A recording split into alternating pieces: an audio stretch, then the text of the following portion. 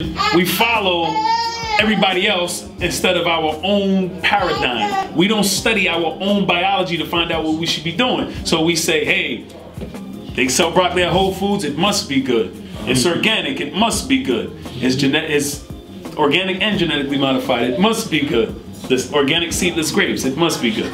Yeah. GMOs and organic. Right. Whole Foods is partnered with Monsanto anyway. Yes, they are. So. Sorry, you got me excited with that. Yeah. Yeah, they are a majority share owner of Whole Foods Market.